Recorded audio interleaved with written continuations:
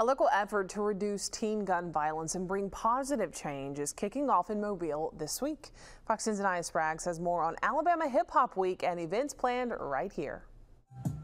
Alabama Hip Hop Week, now in its 17th year, has officially begun bringing a series of events designed to raise awareness about gun violence, financial literacy, and mental health, something Isaiah Martin says is more important than ever.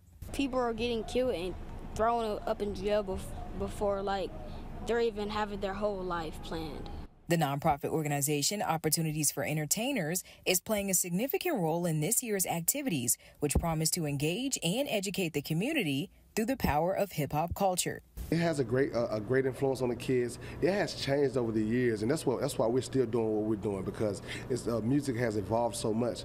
The week-long series kicked off with a casual meetup of local DJs Monday, setting the stage for the official community kickoff Tuesday at Lawn Park in the Cottage Hill community. Kalinsky Adams, also known as DJ Dirty Dan, is one of the event organizers. And so what we want to do is keep that positivity going.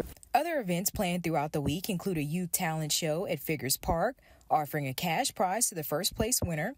This initiative will conclude Friday with a family day at Taylor Park with remarks from the family of the late Arthur Ray Russell Jr., remembered for his contributions at WBLX 93 radio station, and include appearances by scientists and astronauts from NASA.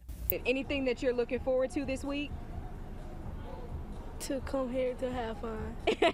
Ultimately, the goal is to make sure that they understand that they have resources and people they can talk to if they have any issues out here, because that's what they need right now. They just need somebody to hold their hand and give them some direction.